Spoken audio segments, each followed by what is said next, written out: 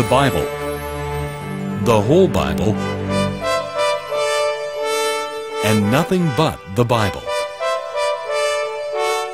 This is Hope for Today.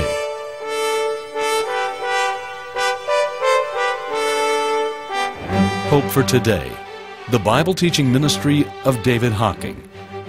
The Word of our God shall stand forever. Isaiah 40, verse 8. Take your Bibles and go back to 1 Thessalonians chapter 4. 1 Thessalonians chapter 4. By the way, in our last session about the Holy Spirit being the restrainer, since He's God and we can't flee from His presence, according to Psalm 139, 7 to 10, if we ascend into heaven, He's there. If we make our bed in the grave, He's there. And since the Holy Spirit is everywhere at once and fills the universe with His presence, then how is He removed out of the world? And the answer really is that His presence in the church, for we are the temple of the Holy Spirit, is what is removed. So you understand the answer to the problem in 2 Thessalonians 2 is the fact that the church is gone. What really restrains evil, in my opinion, is the church. Have you noticed the hostility growing towards Christians? Have you noticed what's happening? It's getting more serious, it seems, with every passing day. We're the problem.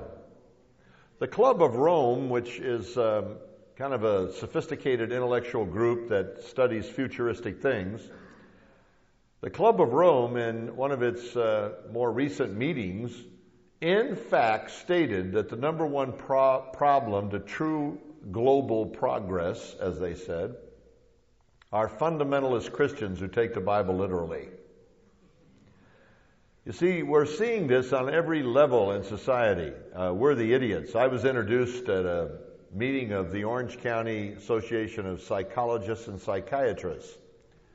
You may wonder why they asked me to speak. Well, I think they have had some boring meetings and they needed some entertainment. But anyway, they asked me to speak to them and to show them the differences between biblical counseling and regular professional counseling. They even use the word professional for what they do, but biblical counselors, of course, is not professional.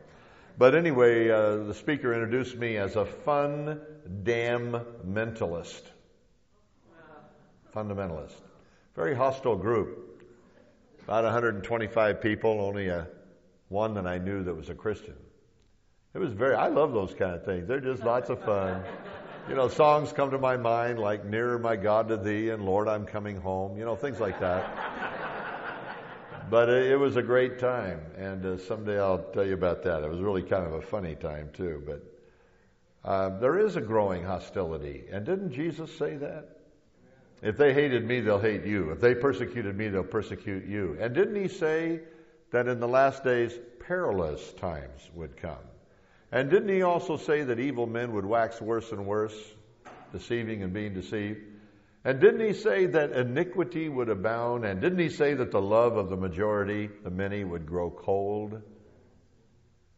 It just seems too contemporary to not see that we're in that time.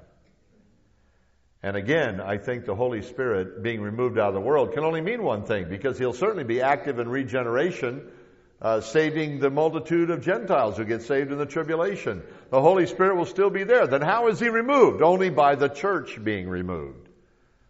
And I think the fact of our exiting out is going to open up the terrible dungeons of sin in this world like the world has never seen. It's going to become more ugly and crass than it ever has been. We are still the salt of the earth. Praise the Lord. But if the salt loses its savor, what good is it? Good questions for all of us to think through. Well, let's take a quick review. What have we studied so far? The lines of evidence regarding the church being taken out of this world at the rapture of the church. What are they? Well, one is the purpose of the day of the Lord, the tribulation. We talked about it as it relates to Israel, as it relates to the world, as it relates to God. And in reference to the church, there is no purpose. In all the writings of the Apostle Paul, There's not one bit of instruction concerning enduring this period of time. Very strange, don't you think, if we're going to go through it, that God didn't help us to understand what to do in the midst of it. The second thing we looked at was the symbolic parallels of believers escaping the judgment of God. And that principle of 2 Peter 2:9, the Lord knows how to deliver the godly out of trials. Just like He delivered Lot out of Sodom and Gomorrah, like He delivered Noah, and like He delivered Rahab, and like He delivered John, maybe also in John experience and his words in Revelation 4:1. Then we looked at the presence of 24 elders in heaven, all during the tribulation period. We mentioned how they cannot be the angels, they cannot be Israel, because there's still Jews who are going to be saved at the end of the tribulation. They are separated from the great multitude of Gentiles in Revelation 7. The number 24 referring to a completed group, but they're not called priests, they're called elders, the term for the leaders in the local church. We believe it refers to the completed body of the church in heaven. They sit on thrones, they're clothed in white garments, they wear crowns on their heads. All of it said of church age believers. Then we also mentioned the new song, Thou hast redeemed us to God. Yet modern translations put them in there to act like they're singing a song about the multitude that's getting saved. No, the evidence is strong for the King James rendering. We've been redeemed. And so the evidence is that there's a blood-bought, purchased group, a completed body of people in heaven that are not angels, not Jews, not the 144,000, not the Gentile believers in the tribulation. It's the church of Jesus Christ. They're in heaven all during the tribulation. Then we mentioned the fourth line of evidence is the unanswered problems if the rapture doesn't occur before the tribulation. Like Gentile believers alive and remaining unto the coming of the Lord. But apparently, according to Revelation, they're all killed because they don't take the mark of the beast. We talked about the problem of the recognition of the day of the Lord. Unbelievers don't know the day, and neither do church age believers know the day. But tribulation believers do. So we got an inconsistency if the rapture doesn't come before. We talked about also the matter of resurrection. The resurrection of the Old Testament believer apparently is 75 days after the Lord comes at the Battle of Armageddon.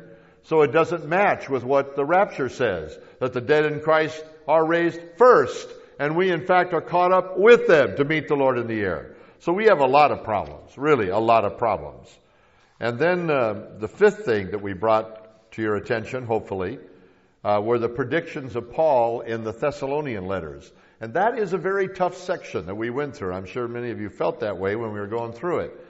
But the resurrection of dead believers, again, is an issue because the resurrection was not unknown to people. That was taught in the Old Testament.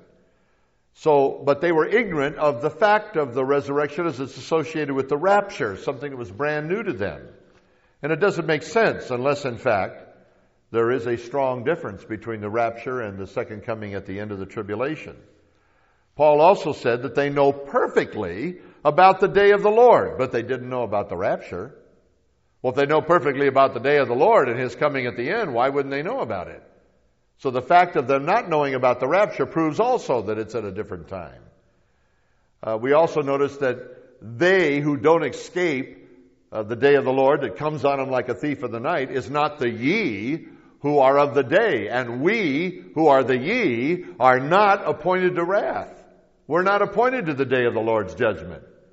I mean, it's hard to get out of this. Then we talked about the removal of the restrainer, a very difficult problem in 2 Thessalonians 2. Because according to the Bible, the removal of the Holy Spirit allows the man of sin to take a seat in the temple. And it can't be synonymous with the rapture because this event won't happen until the middle of the tribulation. We got a lot of problems related here. Well, let's come down to number 6, line of evidence. And that's the place where we meet the Lord. Oh, this is so simple, but it is so powerful. All right, you got your Bible open, 1 Thessalonians 4, verse 17. The place where we meet the Lord. Where do we meet Him? Verse 17 says, Then we which are alive and remain shall be caught up together with them, those who are dead in Christ who are resurrected, Caught up with them in the clouds. The is not in the text. They're not rain clouds. It's the clouds of glory, the Shekinah glory of God. Could be anywhere. And so shall we ever be with the Lord. But we meet the Lord. We come to this meeting of the Lord, one He has planned for us, and it is in the what? In the air. But Isaiah 63, that we studied earlier, says the Lord comes to Basra, the ancient capital of Edom, where the military men tell me that's where you would assemble major military armaments and soldiers to attack Israel if you were going to. Israel's most vulnerable point. And eventually, according to Zechariah 14:4, his feet after the battle of Armageddon will stand on the Mount of Olives. So here, the location is wrong. Let me show you something else. Turn back to John 14. John 14. The night before Jesus went to the cross, he made some interesting statements to his disciples. In John 14, he said, "In my Father's house are many mansions," verse 2, "if it were not so, I would have told you. I go to prepare a place for you." It possibly does not mean he's building that mansion, because apparently it's already done. It may mean that he's preparing a place, referring to his cross. I'm going to go die, preparing a place for you now to be with me. But that's another subject. "If I go and prepare a place for you, I will come again." There's a promise of the Lord himself. "And receive you unto myself." Now watch this. "That where I am, there ye may be also." Now, according to the book of Revelation, where is Jesus all during the tribulation? And the answer is he's in heaven. He doesn't come back till the end of the tribulation. Now, Jesus said, "Where I am, there ye may be also." If he's in heaven, I expect to be in heaven. Hello? Everybody understand me? And also, isn't it true that all dead believers are absent from the body, 2 Corinthians 5:8, and present with what? The Lord? Then they're in heaven. So how do we get a completed church on earth during the tribulation? It's impossible. Why? Dead believers won't be there. You see, people, they stretch something to try to prove a point. It's totally unnecessary. The fact of the matter is that we meet him in the air, and we're going to be with him. And like every Jewish wedding, at the engagement, we go to the bridegroom's home. His home is heaven. We'll be in heaven during the tribulation. At the end, when all the attendants go out to meet the bridegroom and they hear he's coming to the bride's home, they go out, they meet him, they come back to the home. You can see that wedding procession in the Song of Solomon, by the way. And they come back home and they celebrate. That's at the bride's home, where you have the marriage supper. Again, the pre-tribulational rapture view fits exactly all of the kingdom parables as well. When we are married to Jesus Christ in the official ceremony of the marriage supper, it's on earth. The Old Testament believers will be there. John the Baptist called himself a friend of the bridegroom. He'll be there. But the church is the bride, and he will introduce her to the world. All the believers of all the ages will be there. It will be on earth to begin the kingdom of heaven, which is likened unto a Jewish wedding, according to the teaching of our Lord. So again, it just matches perfectly to understand the rapture. We go to the bridegroom's home. Then at the end, we come to the earth. The marriage supper of the Lamb is on earth, not in heaven. And all Old Testament believers will be there to begin the millennium, and we will rule and reign with Christ. Now, one other thing. At the rapture, he comes for his saints. But at the revelation, if I'm reading my Bible correctly, he's coming with his saints and with all the holy angels. Let's just take a look at that again. Matthew 25. I want to make sure I'm not just quoting something you can't see for yourself. Matthew 25, verse 31. It says, "When the Son of Man shall come in his glory," that would be at the end of the tribulation, the manifestation of his glory on earth. When he comes in his glory, all the holy angels with him. That's what it says. Then he'll sit on the throne of his glory. That's at the end of the tribulation when he judges the nations and sets up his kingdom. Very interesting. He comes with all the holy angels. Now go to 2 Thessalonians chapter 1. 2 Thessalonians chapter 1. In speaking about the coming at the end of the tribulation, it says, verse 7, "To you who are troubled, rest with us, when the Lord Jesus shall be revealed from heaven with his mighty angels, in flaming fire, taking vengeance on them that know not God, that obey not the gospel of our Lord Jesus Christ, who shall be punished with everlasting destruction from the presence of the Lord, from the glory of his power, when he shall come to be glorified in his saints, and to be admired in all them that believe, because our testimony among you was believed in that day. Wherefore also we pray also for you, that our God would count you worthy of this calling, and fulfill all the good pleasure of his goodness, and all the work of faith with power, that the name of our Lord Jesus Christ may be glorified in you, and ye in him, according to the grace of our God and the Lord Jesus Christ. Now we beseech you, brethren, by the coming of our Lord Jesus Christ, and by our gathering together unto him." Now, having said that, we're looking at Christ coming at the end of the tribulation. All the holy angels are with him. Go to Revelation chapter 19. Revelation 19. Now here it describes that second coming. He's coming on a great white horse, verse 11. And it talks about his eyes being a flame of fire, and on his head many crowns. By the way, let me give you a little word on crowns. Anybody here named Stephen? Anyone? All right. Two guys. Stephanos in Greek, Stephen, means a crown. But I hate to tell you this, it's a dinky one. It's a crummy little crown. Usually it was just some twigs, kind of what we call a laurel wreath. And the Olympic Games, if you won a race, they put that on the top of your head. Basically twigs. But there's another Greek word for crown.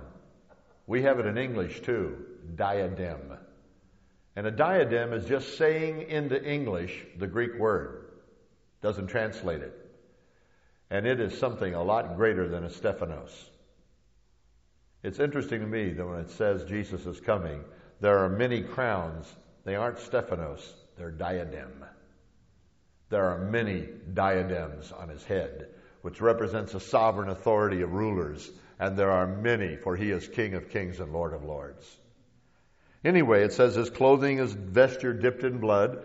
That's because he's just wiped out the nations of the world and their blood is all over his clothes. His name's called the Word of God. Now look this. The armies in heaven followed him upon white horses, clothed in fine linen, white and clean. Wow. Who are these people? Back to chapter 19, verse 7. "Let us be glad and rejoice and give honor to him, for the marriage of the Lamb is come, and his wife, the bride, has made herself ready. And to her was granted that she should be arrayed," here it is, "fine linen, clean and white, for the fine linen is the righteousness of angels." Is that what it says? Oh, I'm sorry. The righteousness of the 144,000. No, I'm sorry, it doesn't say that either. It's the righteousness of what? Saints, believers. We're coming with him. But yet at the rapture, we're going to meet him in the air. And so shall we ever be with the Lord. You see, the very place where we meet the Lord is so significantly different. You can't help but believe the rapture, which is a brand new thing, not known in the Old Testament, the resurrection of church-age believers, not known in the Old Testament, but they did know about resurrection of the believers, which means it has to be other than what they knew, or otherwise it isn't new. Everybody follow that? What a thing is, it is. What it is not, and they can't both be the same at the same time. Amen? Okay. Just keep thinking clearly. Now, we come to the last point, and this is my favorite one. And that's the specific promises to church-age believers. I believe God has already told us that we will not go through the tribulation.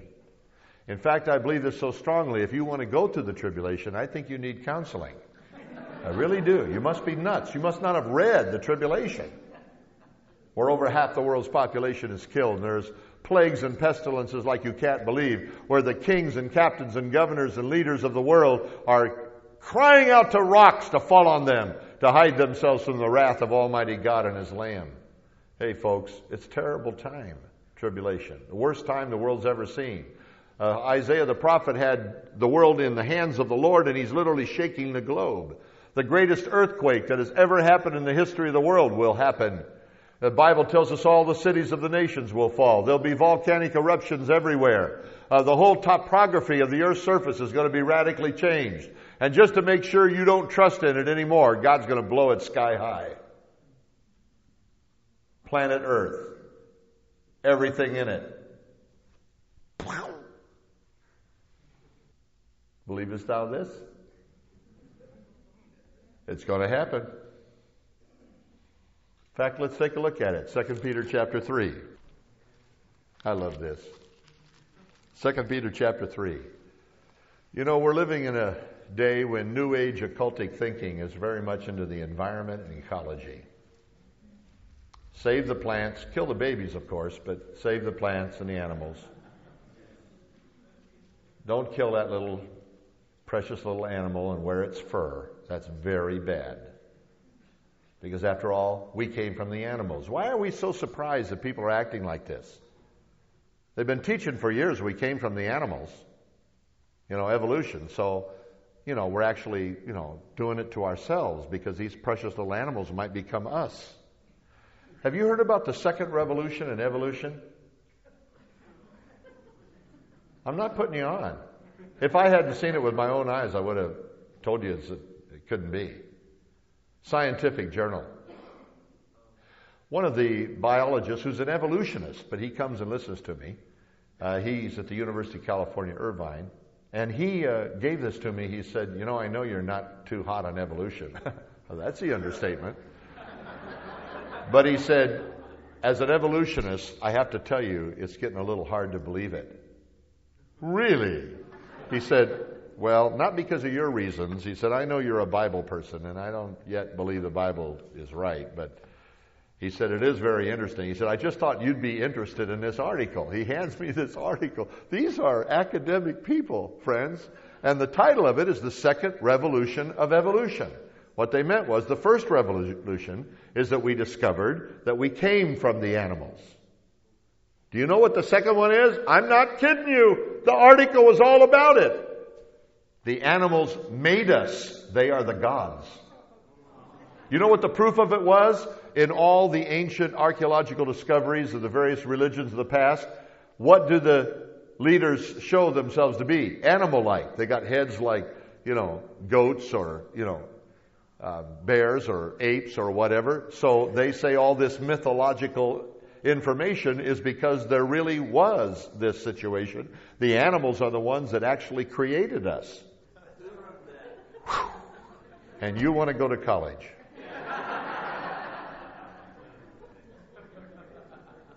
You know what happens with education? I got a lot of education. You know what happens? You get educated beyond your intelligence.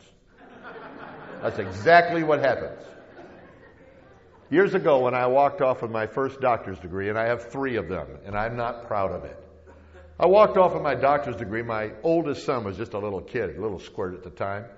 And I came off with a robe and the diploma and all that, walked off, and he looked at it and he says, "What's that, Dad?" I said, "That's a doctor's degree." He said, "Does that mean you can heal people?" I said, "No, it's not that kind of degree." He said, "Then what good is it?" I have lived to see the wisdom of that little kid's remark. It has nothing to do with anything. Some of the dumbest people I've ever known have PhDs. Wake up, people. You be smart in God's wisdom. You'll be just fine. Watch out.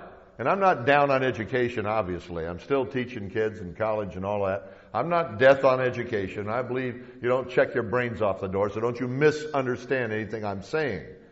But when you're not educated in the wisdom of God, you're going to get so stupid, you're going to start saying the same dumb things these people are saying. You've lost reality now. You're in Never Never Land. And God told you that's what's going to happen. He's going to do it to your mind because you reject the only living God who made you. Better settle down. I'm getting excited. Look what's going to happen. 2 Peter 3. Verse 10. The day of the Lord will come as a thief in the night. Day of the Lord is day of judgment, darkness. We've already learned that. The tribulation. In the which the heavens will pass away with a great noise or roar. The particular word there is now used of thermonuclear explosions, by the way. And the elements shall melt. The word is luo, which means to loose, with fervent heat. The earth also and the works that are therein shall be burned up. Seeing that all these things shall be dissolved, what manner of persons ought you to be in all holy conversation and godliness, looking for and hasting unto the coming of the day of God, wherein the heavens being on fire shall be dissolved. The elements shall melt. This is the word meaning to liquefy with fervent heat. You know, it's interesting to me that scientists have a tendency to catch up with the Bible. They literally do. And some of the terms that we use in the thermonuclear field are right here, the very Greek words. And we used to think of these as, just pictures. And now we realize it's literal. We didn't even understand the matters that were in these verses until just a few years ago. But now we know that this can actually occur. And it's frightening, it's scary. And by the way, God won't need nuclear weapons to do it. His mighty power can do it far better than they could ever do it. And the world, they don't believe this. A couple of years back, a lady from the Orange County Register called Calvary Chapel and wanted Pastor Chuck to comment on Earth Day. And so I got the assignment to talk to her, and I got on the phone with her, and she said, what are you guys going to do about celebrating Earth Day? I said, well, not much. Our pastor's just going to teach through the Bible like he always does. Just the next chapter, that's all I know. Well, aren't you going to have any special celebrations? No, I don't think so. Well, why not? Don't you care about the environment? I said, well, my daddy taught me to pick up trash. I still do that. She said, well, that's not bad. She said, well, you got anything else? I said, well, we got to stop using these in pesticides and all that. I mean, it's ruining our fruits and vegetables. And she said, well, that's pretty good. What else you got? I said, well, our water, boy, we have really got to clean the water up. Well, that's really good. She says, why aren't you going to celebrate? Aren't you for a good environment? I said, oh, yeah, it's better than a bad one. I'm for it, yeah. And she said, well, why aren't you going to celebrate it? And you know how you can't think, you just things come to your mind? And, I'm such a Bible person, they came to my mind. And so I said to her, well, the reason we're not going to celebrate it is because God's going to blow it sky high.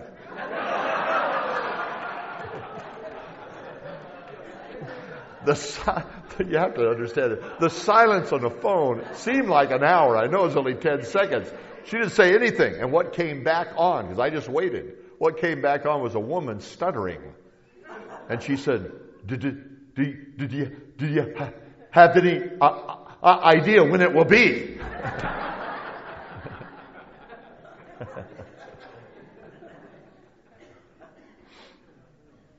A lot of things are going to happen. But one of the most wonderful things in the Bible is specific promises God has given to us that clearly show us we're not going through the tribulation. No way. Go to 1 Thessalonians again, but this time to chapter 1. Chapter 1, verse 10. Chapter 1, verse 10. The specific promises given to the church. This is really beautiful. Verse 9, to this new group of believers, he said, for they themselves show of us what manner of entering in we had unto you, how ye turned to God from idols to serve the living and true God, and to wait for his Son from heaven, whom he raised from the dead, even Jesus, which delivered us from the wrath to come. Now everybody knows about hell, but there's a definite article in front of the word wrath in this passage. The wrath, the particular one. The day we all knew was coming. The one he discussed in chapter 5 and in his second epistle. There's no doubt what day he's talking about. The day of God's wrath. And the Bible says he's delivered us from that coming wrath. I believe God. I do not expect to be in the tribulation. In chapter 5, verse 2, he said, you know that the day of the Lord comes as a thief in the night. But verse 4, you're not in the darkness, and this day should overtake you as a thief. And verse 9, God has not appointed us to wrath. That's the wrath of the day of the Lord. But to obtain salvation by our Lord Jesus Christ. What a wonderful, wonderful promise. But you know, it gets better.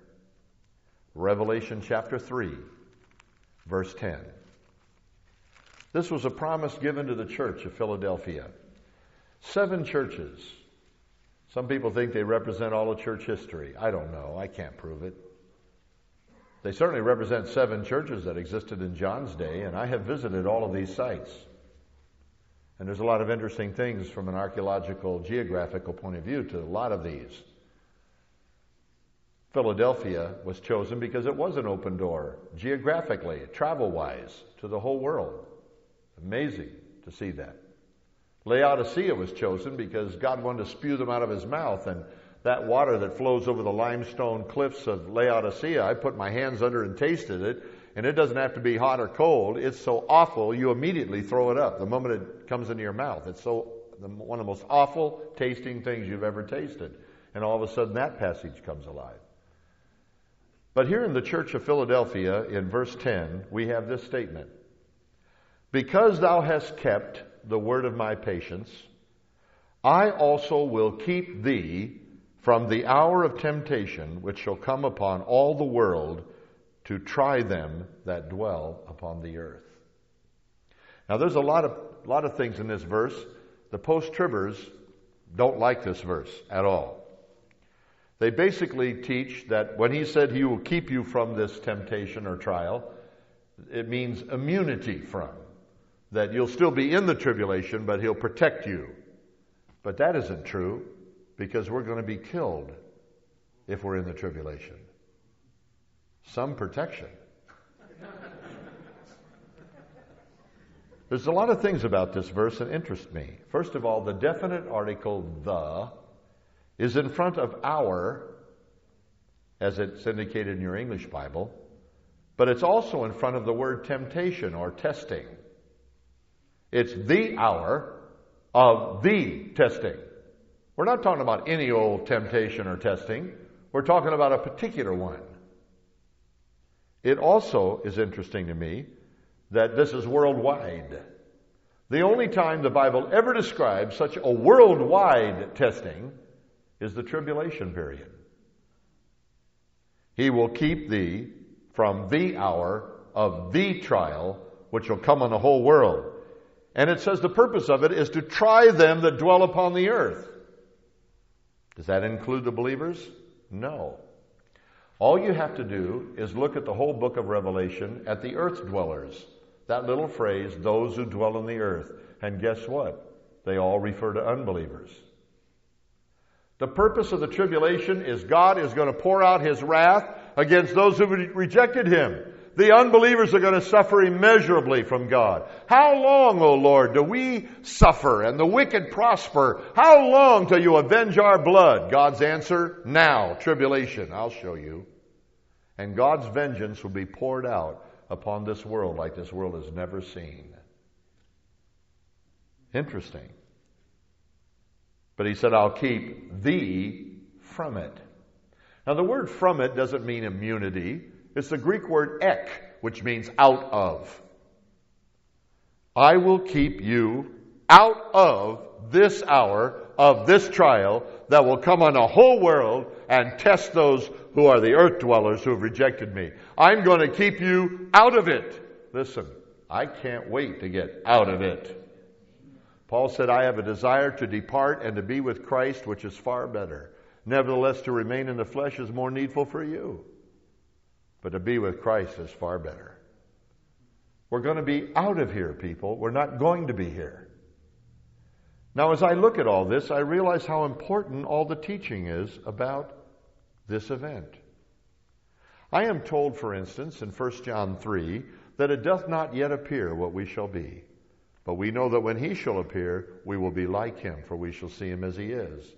And then it says this, every man that has this hope, this blessed hope, resting on him, purifies himself, even as he is pure. Is it not possible that a lot of the sinful junk that's in our life is there because we do not live in anticipation of the rapture of the church? We think like a lot of people will think, according to the Bible, at the end time, where's the promise of His coming? It's been 1900 years now.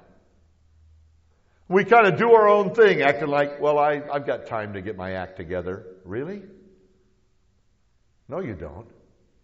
There's nothing that needs to be fulfilled before the rapture if it's before the tribulation. Nothing. It can happen anytime. Are you really purifying yourself as He is pure? John wrote in 1 John 2, warning us that when He comes, a lot of us will be ashamed at His coming.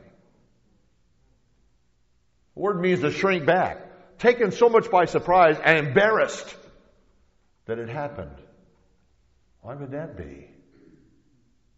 Why would God say all the way through the New Testament concerning the second coming that we are to watch and be ready? I began to look at the word watch and ask myself, since it's used so much about the second coming, what does it mean to watch? Do we stand outside and look up in the sky? Oh, He's not here yet. You see Him? No, I don't see Him. No, that isn't the point. Watching is talking about being spiritually alert to sinful junk. If you really believe Jesus is coming back, if you really believe that heaven is your home, if you really believe all these wonderful promises of God, does it make any bloomin' difference in the way you live? Don't tell me prophecy isn't needed. It is greatly needed. What happens is the devil has undermined us to the point we think that getting our act together now is where it's at in church. I'm sorry, I don't believe that. In fact, I don't like going to church and hearing somebody talk about my emotional problems. I got plenty of problems. I like to go to church where my heart will be lifted up to praise the Lord. I don't want to be man-centered. I want to be God-centered. Don't tell me about man and how lousy he is and how he needs your counseling. Tell me about the Lord. The Lord is my hope. The Lord is my rock and my fortress, and He is my salvation. I want to go to church and forget the misery of this week. I want to go to church and have my heart lifted to the Lord and know that He's alive and well on the planet. And my hope is not in this life. If it's only in this life, Paul said, we are of all men most miserable. Think about what the devil's done to us. We go to church wanting to be blessed. A lot of us won't even show up unless we are. How sinful and carnal can we be?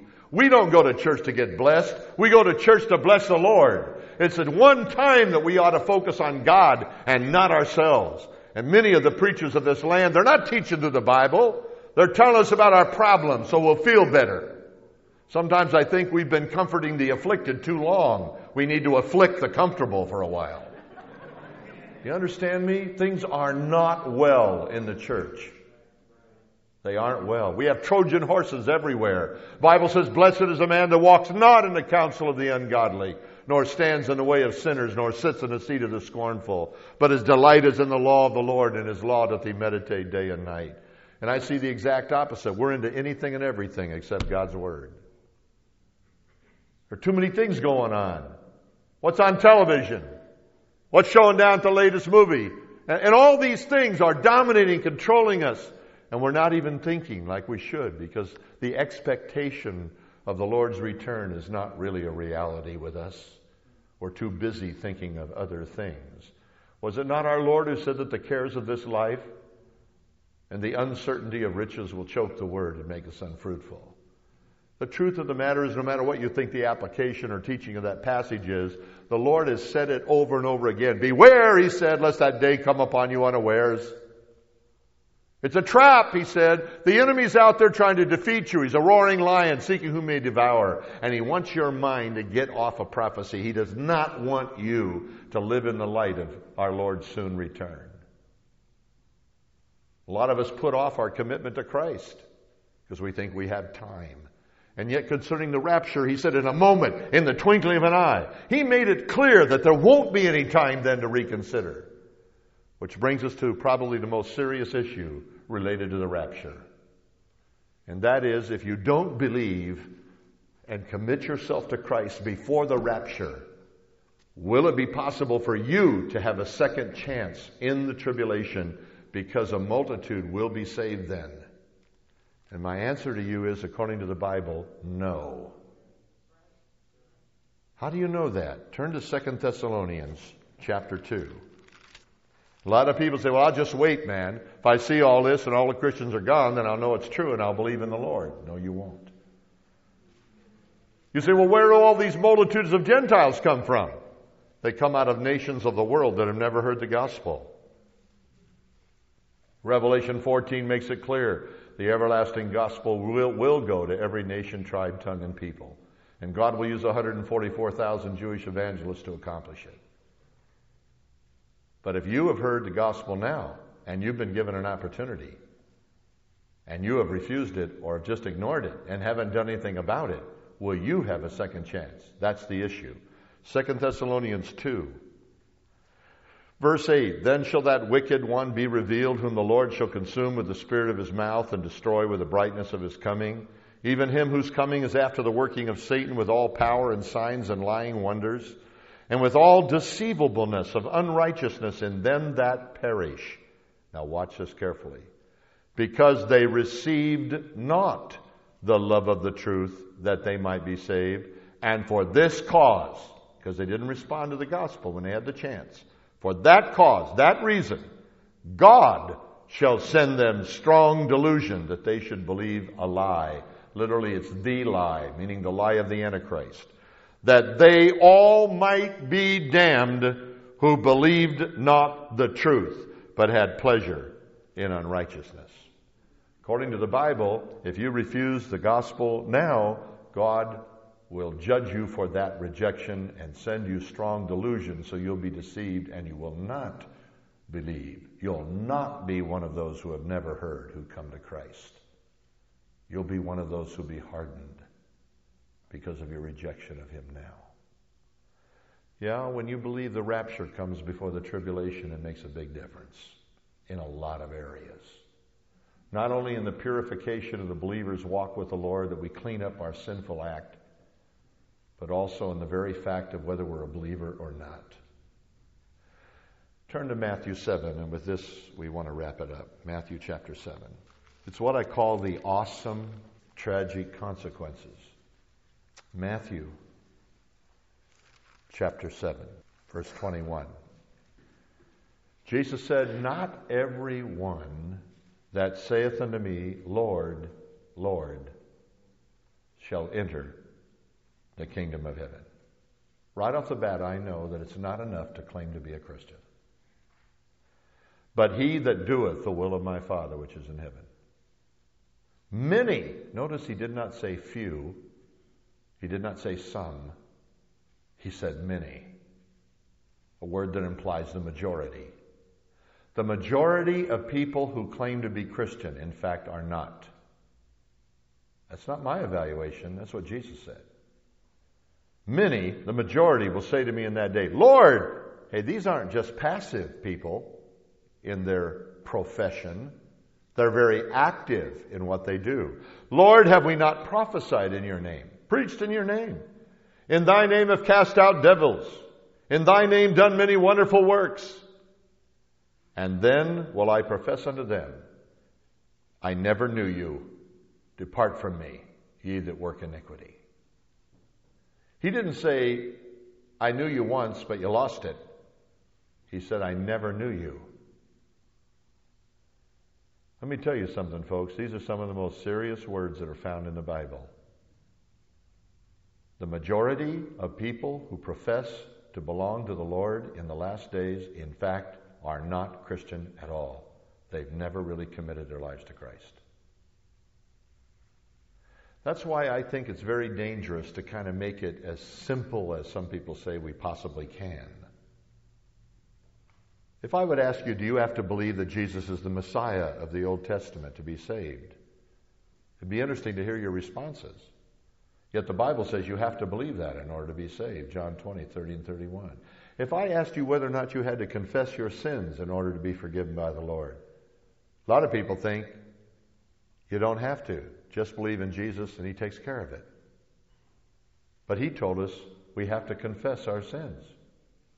There's a lot of interesting things like that. Do you have to believe in the bodily resurrection of Jesus in order to be saved? Absolutely. Do you have to believe that Jesus died on the cross for... Can't we just say He just died, man? He just died. No. He died for our sins. The purpose of His death is fundamental. He wasn't just a martyr. He wasn't just dying a victim of circumstances. It wasn't just an example of love, as so many liberal preachers say. No, He died for our sins. Do you have to believe He's God? Of course you do. Only God can forgive your sins. And the Bible says that God was in Christ, reconciling the world unto Himself. There's a lot of serious issues here. And a lot of us take it so lightly. Hey, just say you believe in Jesus Christ, man. That's all that's necessary. What are you talking about? Or people say, I believe in Jesus with all my heart. Well, so what? That doesn't make it real. I can say I believe in Buddha with all my heart. You understand, it's not your faith that saves you. Whoever told you that? It's only Jesus Christ that saves you. Faith is simply the hand of the heart that reaches out and accepts what God has said. Faith is trusting what this book says about Jesus is the truth and relying upon it completely and resting your whole case and your future and your life on it. We don't just ask Jesus to come into our hearts, try to make sure we have a ticket to heaven. You're not fooling God. And you're not fooling yourself either in those dark moments of your life when you start doubting and questioning whether you really belong to the Lord. Listen, it is simple in one case. A little child can be saved. But it's complex in another one. God said in 2 Corinthians 11:3, I fear lest as the serpent beguiled Eve through his subtlety, so your mind should be corrupted from the simplicity that is in Christ. There are some simple facts here. But why do we stumble over them? Because maybe we don't really believe them, or maybe we haven't walked through it, or we just want our ticket to heaven, or our motives are wrong, or we want to hang around with the Christians, or, do church. Wait a minute. Are you really committed to Jesus Christ? Have you really confessed Him as your Lord and your Savior? You believe no one else can save you but Him. He who said, I am the way, the truth, and the life, and no man cometh unto the Father but by me. Peter said, neither is there salvation in any other. There's none other name under heaven given among men whereby we must be saved. Are you really saved? The Bible says to Christians, examine yourselves whether you be in the faith. I'm not trying to threaten you or scare you or anything else unnecessarily, but we ought to really be scared if we're not saved. The issues are still heaven and hell, and life and death. And somehow we've watered down the gospel to the point no one understands anymore. And we're living in that age where many who profess to be Christians, in fact, are not.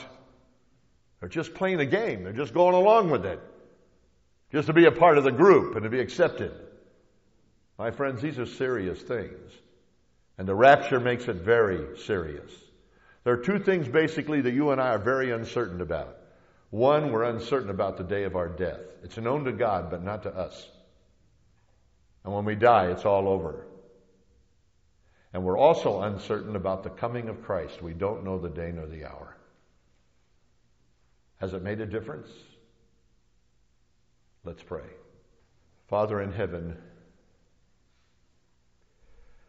when we read these things in your word, it causes all of us to think seriously about our own relationship to you.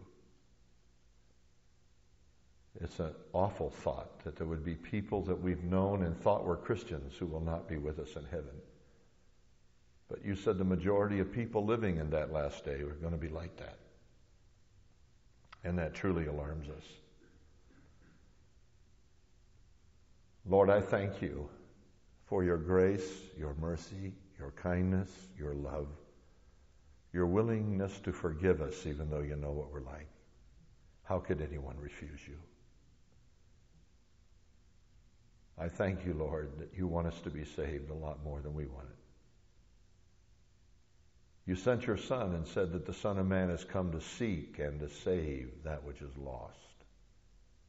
We see his compassion for lost people demonstrated over and over again. Remember, he said, I came not to call the righteous, but sinners to repentance. And sometimes we don't want to repent of what we're doing that's wrong. We don't want to confess it. We don't want to acknowledge it. But we want to make sure we have a ticket to heaven. Show us, Lord, the hypocrisy of this kind of thinking. And I pray, Lord, that as we examine our own hearts, just thinking about these things, that you, by your Holy Spirit, would cause those who are unsure and insecure about this to right now settle this and commit their heart and life to Jesus Christ and confess him as their Lord and Savior. And it's in Jesus' wonderful name I pray. And all God's people said, Amen. God bless you.